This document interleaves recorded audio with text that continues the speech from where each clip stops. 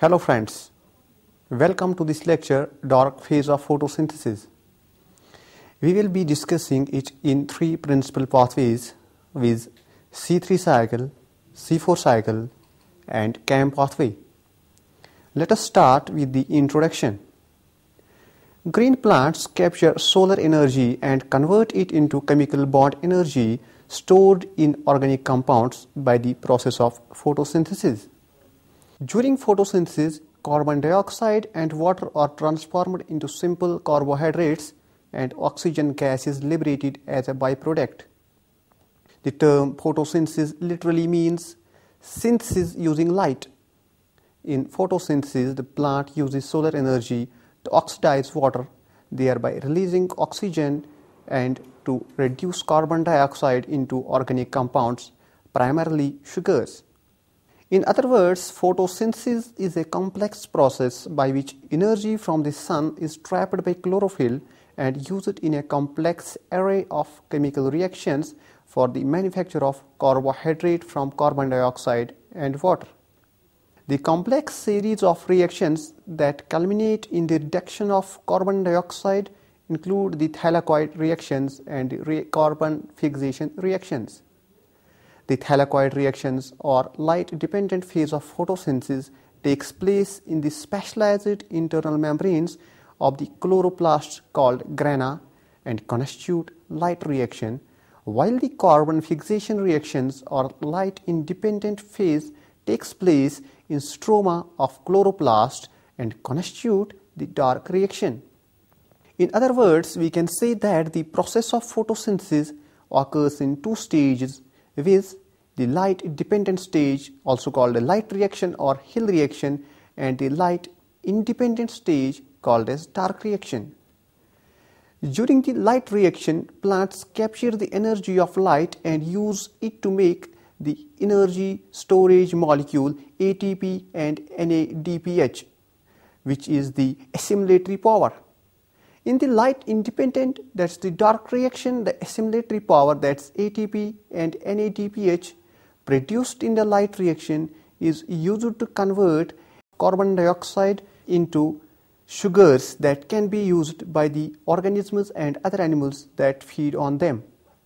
The dark phase of photosynthesis or dark reaction, which is also called as biosynthetic phase, includes the reactions catalyzing the reduction of carbon dioxide to carbohydrates coupled to the consumption of ATP and NADPH by enzymes found in the stroma.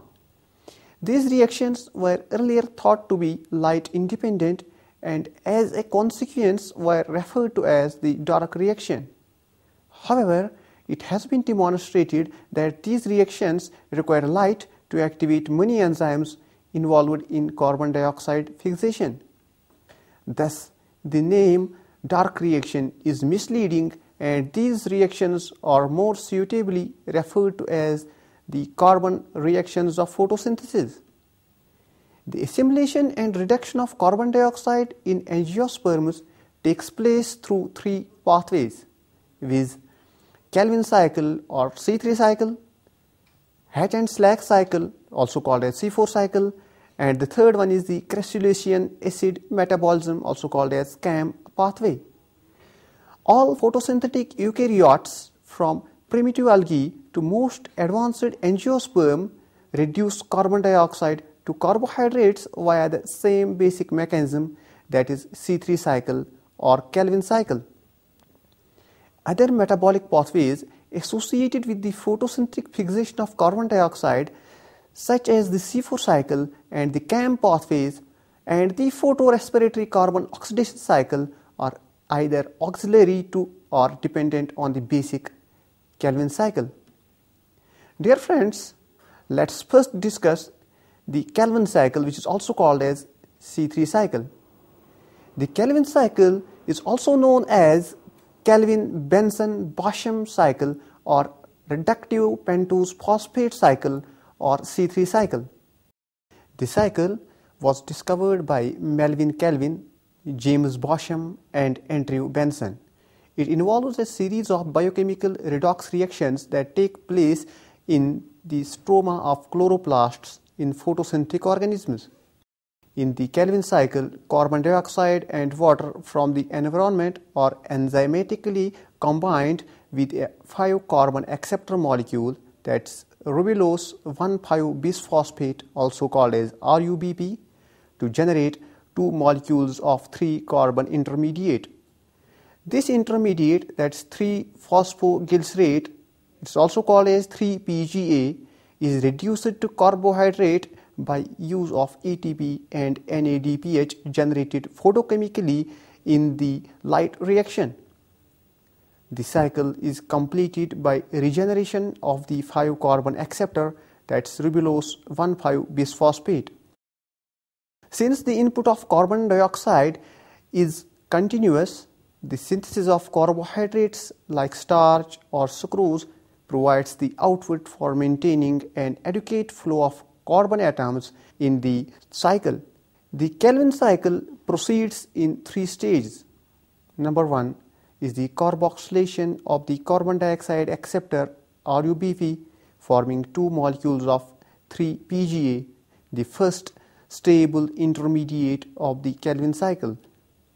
Number 2 is the reduction of 3-PGA to glyceraldehyde 3-phosphate, a carbohydrate. And number 3 is the regeneration of the carbon dioxide acceptor RUBP from glyceraldehyde 3-phosphate. A schematic representation of the C3 cycle is as: in the carboxylation phase, carbon dioxide reacts with RUBP, that's ribulose 1,5-bisphosphate, to yield 2 molecules of 3-phosphoglycerate.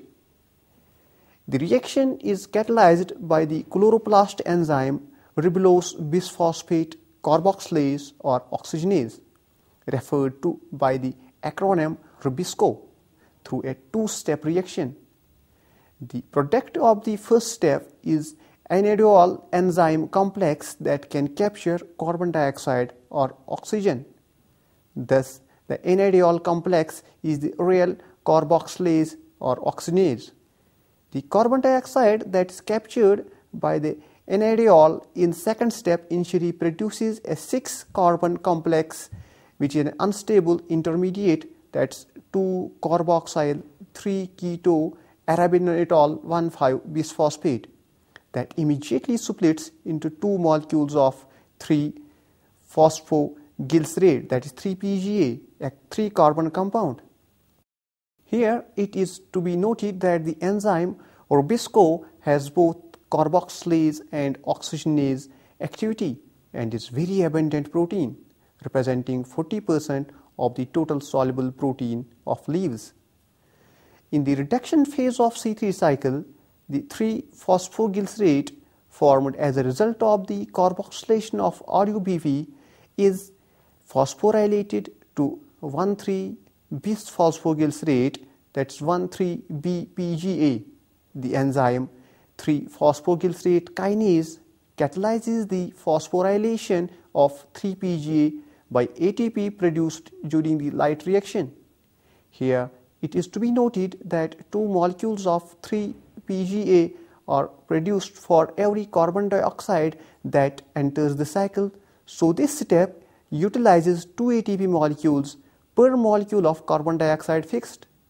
Then another enzyme, that is glyceraldehyde 3-phosphate dehydrogenase, catalyzes the reduction of 1,3-BPGA by NADPH, which is another product of light reaction, to glyceraldehyde 3-phosphate or 3-phosphoglyceraldehyde.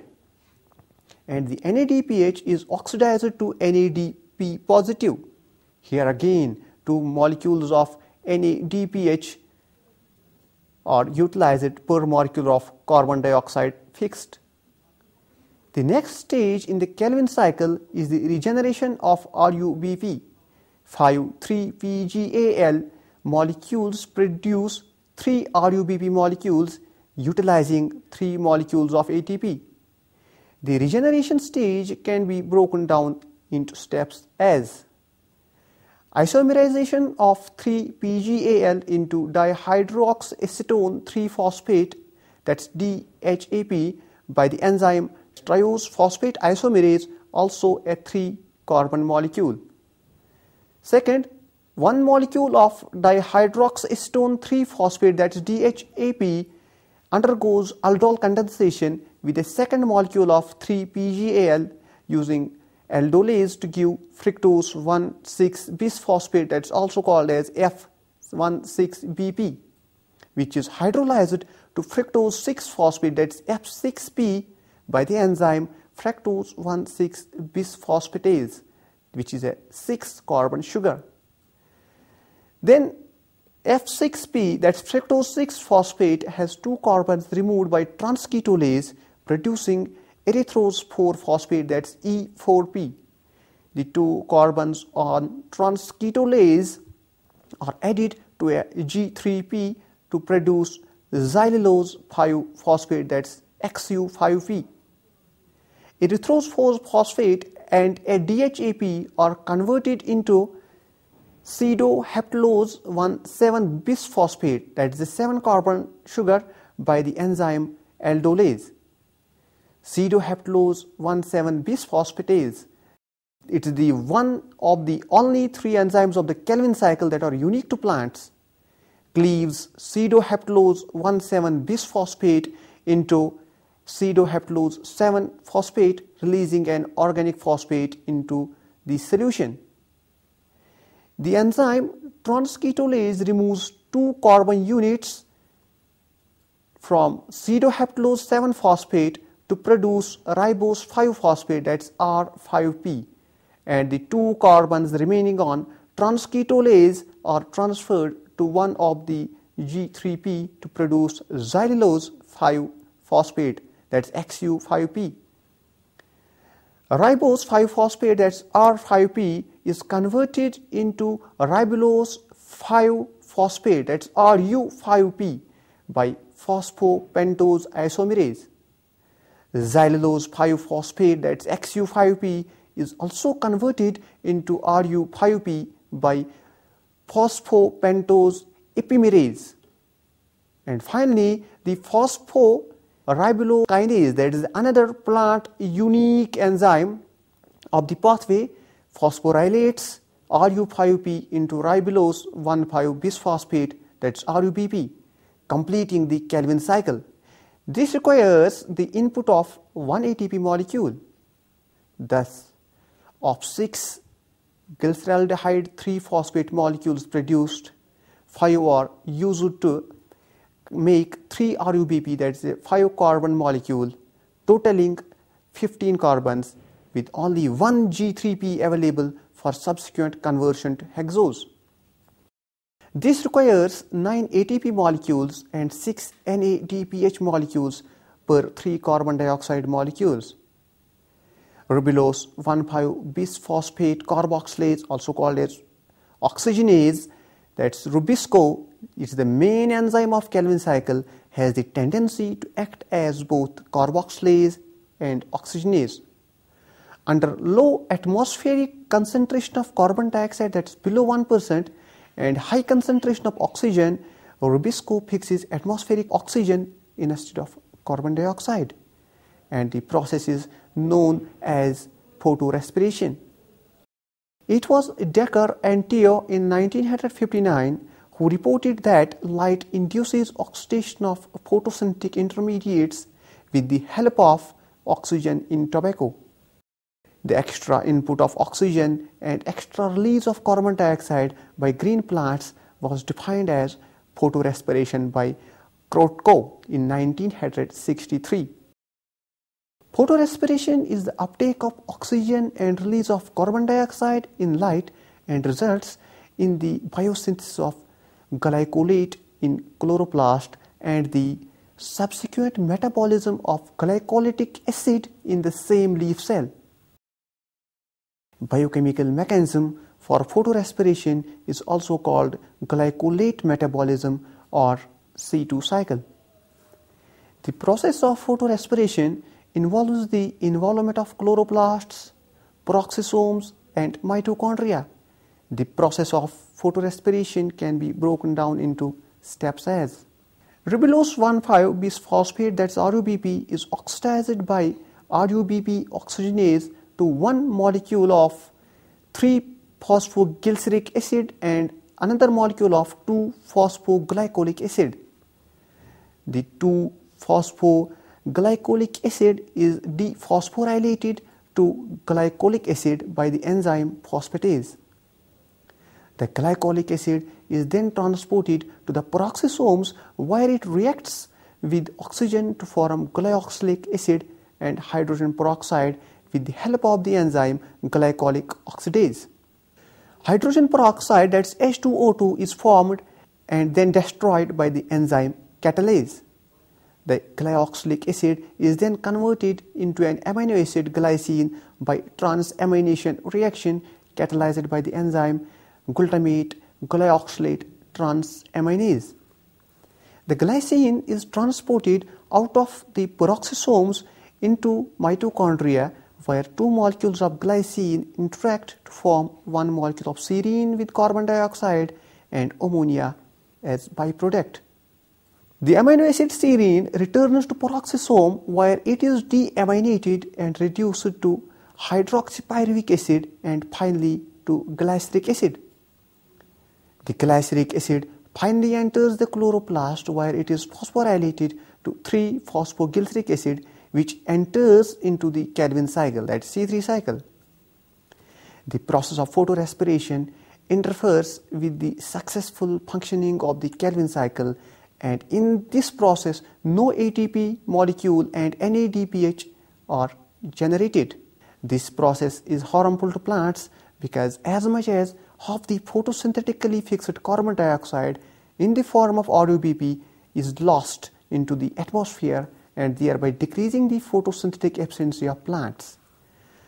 Photorespiration has been found to occur in temperate plants like rice, bean, wheat, barley, and so on. And these plants are known as C3 plants. However, in some tropical plants like sugarcane and maize, photorespiration does not occur at all. After C3 cycle, let's discuss C4 or hatch and slack pathway. To avoid photorespiration and excess water loss, tropical plants were found to operate an alternative form of photosynthetic dark phase in which carbon dioxide is fixed by enzymes other than Robisco. The first experiments indicating that some plants do not use the established C3 cycle were done by Hugo P. Korschak and Yuri Korpilov. The pathway was finally discovered by M.D. Hatch and C.R. Slack in 1966, so it came to be known as Hatch and Slack pathway.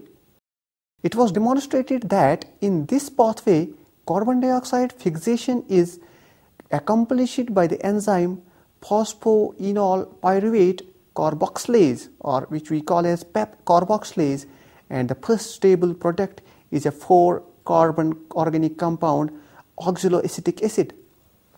Hence, this cycle is also known as C4 cycle, and the plants harboring this mechanism are called as C4 plants.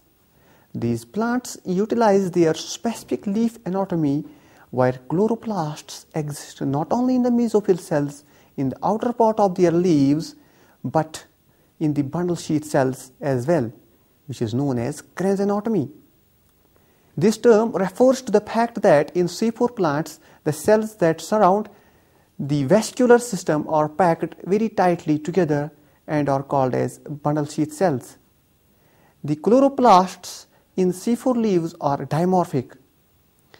The chloroplasts of bundle sheath cells are larger in size and arranged centripetally. They contain starch grains but lack grana. The mesophyll cells, on the other hand, contain normal type of chloroplasts. Instead of direct fixation to Robisco in the Calvin cycle, mesophyll cells incorporate carbon dioxide into a 4-carbon organic acid, which has the ability to regenerate carbon dioxide in the chloroplasts of the bundle sheath cells, which can then utilize this carbon dioxide to generate carbohydrates by the conventional C3 pathway. C4 cycle operates in the steps which I will discuss here. The first step in the pathway is the conversion of pyruvate to phosphoenol pyruvate, that's PEP, by the enzyme pyruvate orthophosphate diekinase. This reaction requires inorganic phosphate and ATP plus pyruvate producing phosphoenol pyruvate, AMP, and inorganic pyrophosphate, that's PPI. The next step is the fixation of carbon dioxide into oxaloacetate by the enzyme PEP carboxylase. The oxaloacetate is converted to malate, a simple organic compound, which is transported to the bundle sheath cells. Inside the bundle sheath cells, malate is decarboxylated to produce carbon dioxide and pyruvate. The carbon dioxide now enters the Calvin cycle and pyruvate is transported back to the mesophyll cells. In C4 cycle, every carbon dioxide molecule has to be fixed twice, first by the 3-carbon organic acid and second by the Rubisco. The C4 pathway uses more energy than the C3 pathway. The C3 pathway requires 18 molecules of ATP for the synthesis of 1 molecule of glucose, whereas the C4 pathway requires 30 ATP molecules.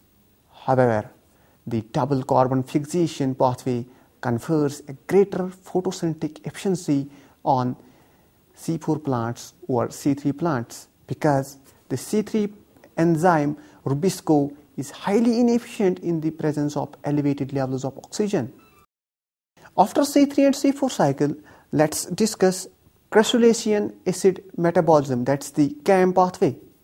It's an alternative photosynthetic pathway which exists in succulents such as cactus, sedum, opuntia, and other desert plants.